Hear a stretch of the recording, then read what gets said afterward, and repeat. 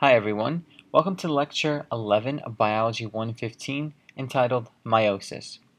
We're going to begin this lecture by just starting off by looking at an introductory flowchart, and we'll entitle this first flowchart Introduction I. There'll be two parts to this introduction. The first part of the introduction to meiosis is going to be looking at some key terms.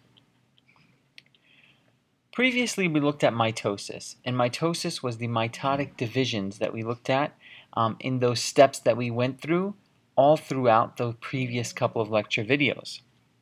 Those steps included things like interphase, which led to prophase, and then metaphase, and prometaphase, anaphase, telophase, things of that nature. We're still going to be looking at phases of cellular division, but this time when we're talking about the new process, which is now known as meiosis, the phases of cellular division will still be almost exactly the same, but the end-all be-all purpose is going to be different. And in order to understand this purpose of meiosis compared to mitosis, we have to understand some basic terms. And these terms include things like heredity. Heredity is an important term to understand because this is defined as, and we'll write this down, as the transmission of traits from one generation,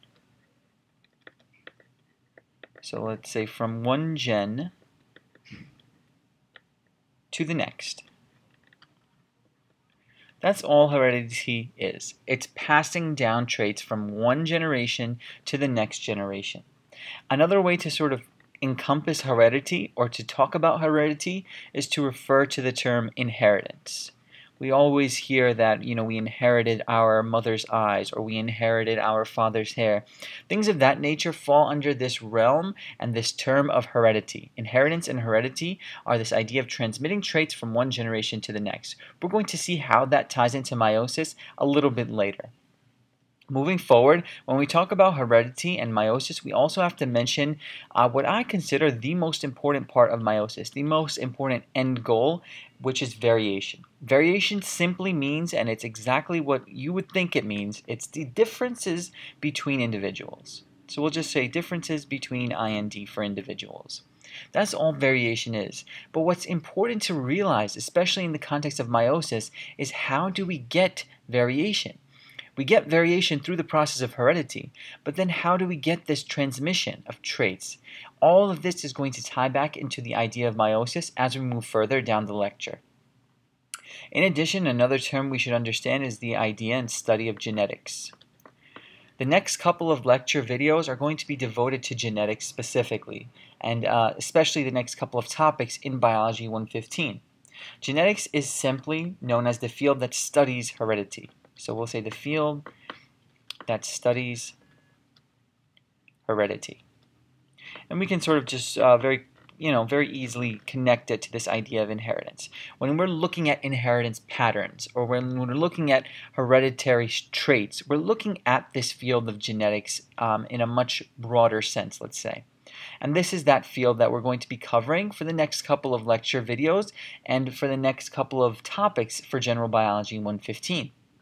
The last term that I want you to understand about meiosis is the idea of gametes, and it's very important to know what gametes are and what it specifically means. So gametes are specifically referred to as reproductive sex cells.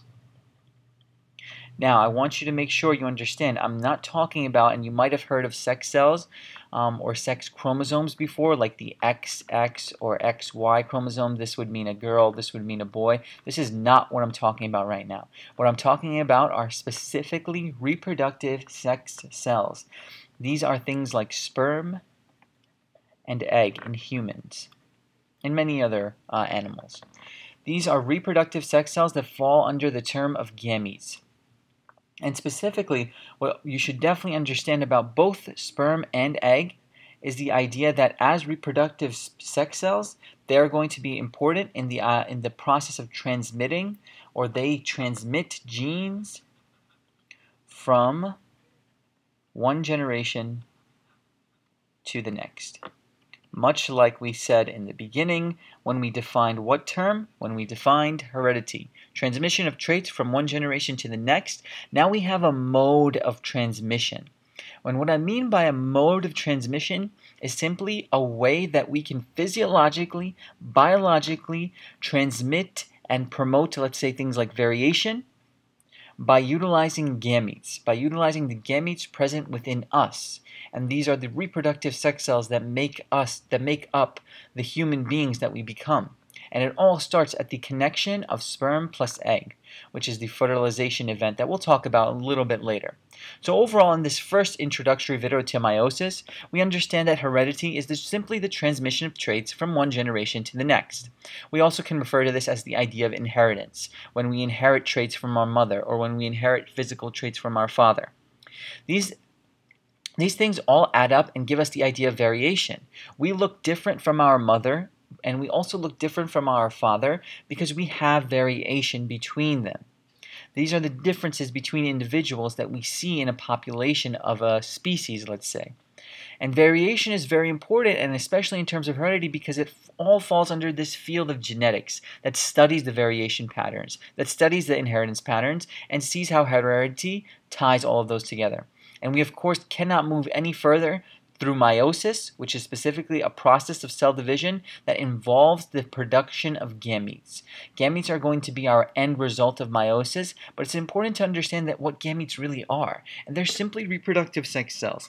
Reproductive sex cells include things like sperm and egg, and their overall goal is to transmit genes, transmit information from one generation to the next. That information will turn into this idea of inheritance and heredity and variation within that organism.